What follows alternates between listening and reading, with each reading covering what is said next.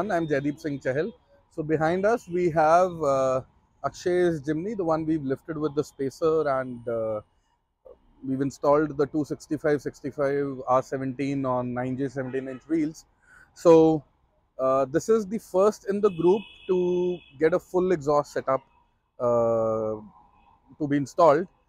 So the installation is still in process, nothing much to see there. We'll cover the details in a bit. Till then, I'll quickly show you. For a lot of my friends who might not be fully aware about how an exhaust works or what all goes in an exhaust system. So since we've got the entire exhaust pulled out and on right here in front of us, so I can actually easily brief you through what all is included in a full exhaust setup and what all are we going to change.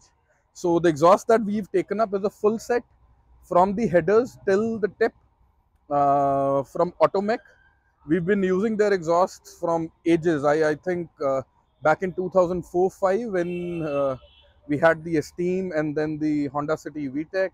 A lot of people who would relate to NA petrol vehicles would really understand what these vehicles meant for that time. So we used to have a petrol Honda City VTEC with the full exhaust from Automech and a few other goodies, bored out throttle bodies and a lot of other stuff. Same with the Gypsy that we have, that also is running a full Automech exhaust. So these guys, they've been in the trade since ages, and anything that they make is super reliable, and you know, the quality of work is amazing. So for this one, we've got a full SS, that is stainless steel exhaust, and a lot of technical terms coming in, but I'll brief you through what all is there in the kit. So with us, we've got 1, 2, 3 and 4 major components, with the fifth, that being the heat shield of the stock exhaust. So what we'll start with is, so this bit that you see right here, this is basically two things merged into one. This is a header. A header is like this you see right here, 1, 2, 3 and 4. These are the 4 pipes, I would say, that go and fit in front of your 4 exhaust ports. Since it's an inline 4 engine, so 4 exhaust ports, so 4, so 1, 2, 3, 4, and it collects. So this part is called the collector, and it merges into a single pipe. So this is a 4-into-1 exhaust. So this merges into the single downpipe, which will enter the smaller bit there, that we'll get to later on. So this round thing here is what you call a catcon or a catalytic converter. We all might have heard that a lot. It's a term that became very common in the last 4-5 years. This is for the vehicle to comply with the Euro 6 norms or the BS6 norms. BS4 also required catalytic converters, but it's become very, very strict in the new ones. So the Jimny, as we know, is an NA, that is a naturally aspirated, that means it's a non-turbo petrol inline 4 1500cc engine. So this is the catalytic converter. So while this is what you call the primary catcon. So a catalytic converter is actually a device which will help you, the unfriendly gases, I would say, something majorly, that is the carbon monoxide. It helps to oxidize that is add oxygen. For all of us who've studied science, it makes CO into CO2 under a lot of heat. So the CO2, even though CO2 is not that great of a gas itself, but the negative effects of CO2 are not as much as the CO. Carbon monoxide is actually something which is poisonous. So it turns an unfriendly gas into something friendlier with the help of, it's got something you call heavy metals, heavy and expensive as well. So catcons are very expensive. So it's got metals like palladium, I believe rhodium is there as well, and platinum. Platinum, as gold and platinum, as we all know, platinum is pretty expensive. So this has trace amounts of those made in something like a honeycomb mesh. So when the hot carbon monoxide passes through this mesh, it actually gets in contact with the rare metals and the heavy metals present, and it oxidizes. So that's summing it up in a very simple manner. So another thing, another term that a lot of us might have heard is an O2 sensor or a lambda sensor. So this right here, the thread you can see, or the bung, this is the lambda sensor bung. This is the primary lambda. So the lambda, roughly I would say a lambda sensor is something which gets the calculation, or which gets the reading for the amount of oxygen that is there in the exhaust gas when it touches the lambda and passes. Okay, so the reason I'm getting into so much detail is that things in terms that seem very difficult and fancy when referred to by people is actually very simple science.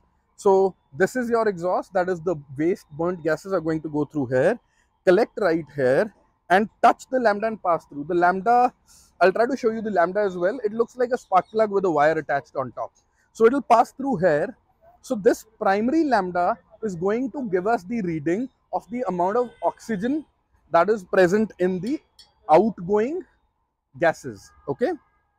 So what happens here is, this will send a reading to the ECU that okay, this much oxygen is coming right before the catcon. So this is called the lambda number 1, or the primary lambda. So this bit right here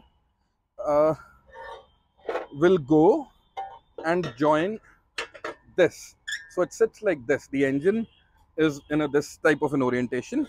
So it goes and joins this bit. So once it gets bolted into this bit, this is our secondary catcon. So that is catcon number 1. This is catcon number 2. There's like a foot and a half of distance, and that air goes through catcon number 2. This is just a connecting pipe. This is also called the down tube, a lot of names. So if you can see, you will notice a similar bung here as well.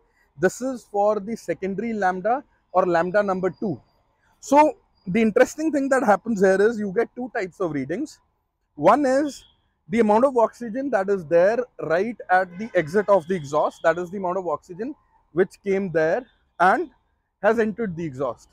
After that, you will see it goes through catcon number 1, goes through catcon number 2, and we get another reading for oxygen here.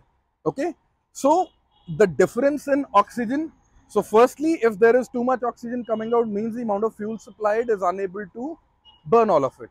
Okay, so it needs to supply a little more fuel, and this is like in fractions of milliseconds, like 1,000th part of a second, it is going to adjust the fueling, or the amount of fuel going through your injectors at that point of time. This secondary lambda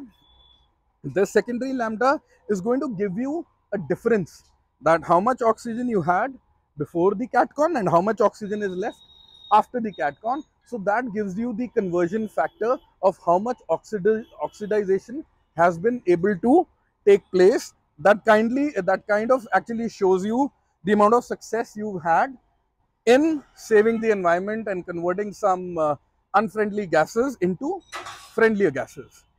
And after this comes this bit right here. So this bit is actually going to fit into this, in this kind of a shape, and this is your regular muffler. This will eliminate sound. This is the primary muffler, you can say. This is also called a flame catcher. A lot of different names for this one as well. So the flame catcher is going to primarily prevent, as the name suggests, flames going out in the back. And also the drone. The drone is something like, let's say you've got a full exhaust, you're driving at a specific speed, you'll keep hear a humming sound of the exhaust that actually becomes a headache after a while. So this eliminates that drone, and from here it fits this way, and this interesting hoop, this hoop bend helps the exhaust pipe route over your rear differential tube and clear it. So it leaves you with space for articulation as well. And in the end is this big heavy, this is the secondary muffler. This has tons of glass wool stuffed into that much space, and this is what actually quietens your this is what quietens the entire exhaust system and makes the stock Jimny sound like a nice refrigerator. That's all the sound is there. We thought of doing a video of how a stock Jimny sounds, but there was practically nothing to record, so that's about it. And now I would like to bring your attention to this foil paper like thing, but it shows the amount of depth the Japanese go into, and the kind of R&D, beautiful R&D that goes into these kind of things. So this is what you call, uh, this is a plate or a cover for the header. So this plate sits like this. This is that in case you open the engine bay, you don't touch the extremely hot, you know, exhaust manifold, or your cables don't fly around or touch that, because this will definitely melt the cables or burn your hands. So it even has a hot warning. So the little thing I would like to bring your notice to is the washers in this one are floating. So the bolts go through this and it bolts onto the exhaust manifold. It is in something like it's in a metal bit, because this gets extremely hot. You can't have a rubber washer or a rubber bushing. So it's got like, the Scotch Brite thing we use at home. It's got something like that, and the washers are floating. So it's, people into motorcycles will understand it's something like a floating disc setup. And this little ring around the thing acts as an insulator and doesn't let the heat conduct from the exhaust manifold into this little plate. So that even though the vehicle is super hot, this plate will still probably maintain temperatures that won't burn your fingers off your hands. So it's these little details that look really, really amazing. So all of this science, but what is happening is we are taking all of it off. All of that is coming off, and we have gotten ourselves a 4-into-1 exhaust. We'll quickly uh, take you there. So another thing that I actually wanted to show you was, so in the Jimny, the first problem that we faced was that the rear exhaust muffler is placed in such a way, it actually sits here. So since it sits here,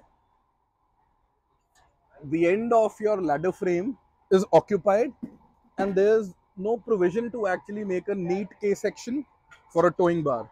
So what is going to happen with this is, with that muffler gone off, I'll quickly show you the kind of exhaust we are going for.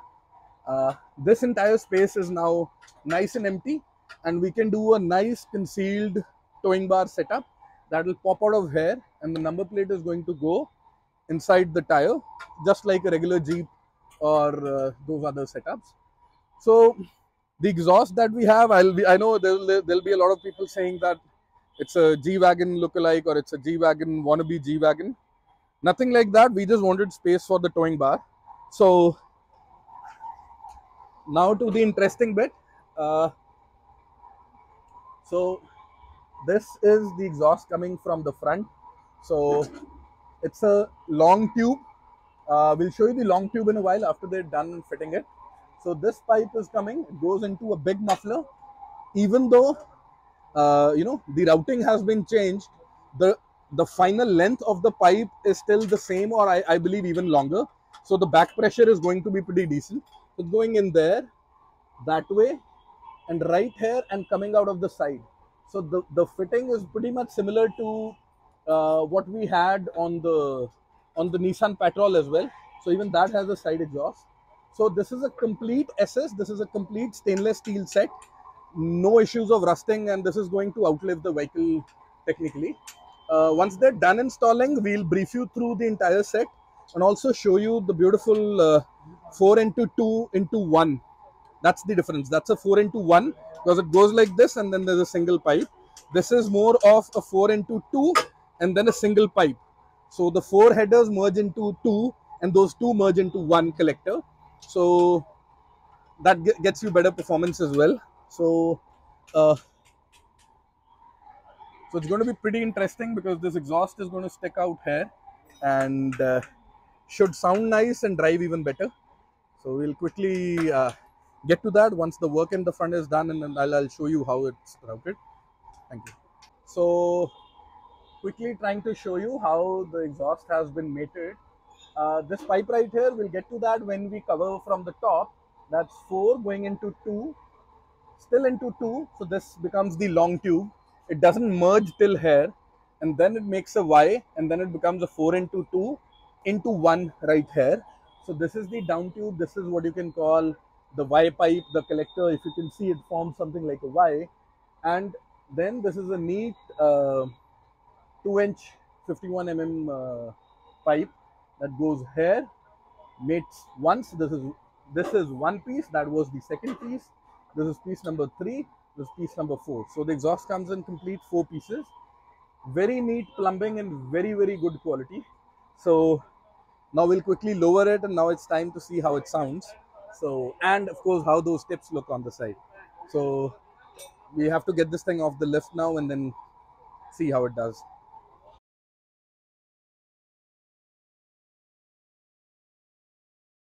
So this is 2 days after the last recording was done. Uh, a couple of hiccups. We got busy in some other vehicles as well. So now finally, if you can see, we've got to see the headers, and the color will tell you that we have managed to drive it quite a bit. They're supposed to go blue in a while.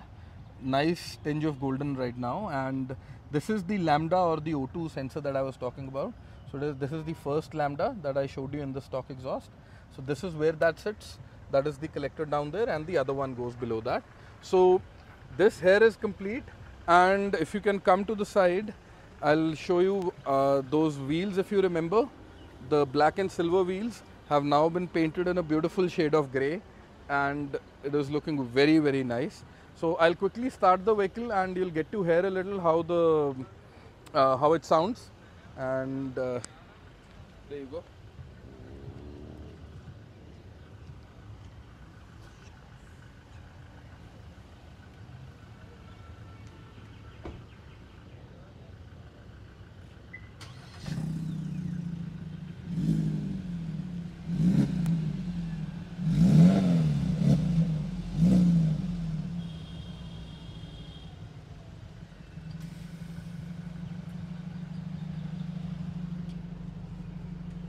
So now, as you can see, there's hardly any annoying sound coming from the exhaust.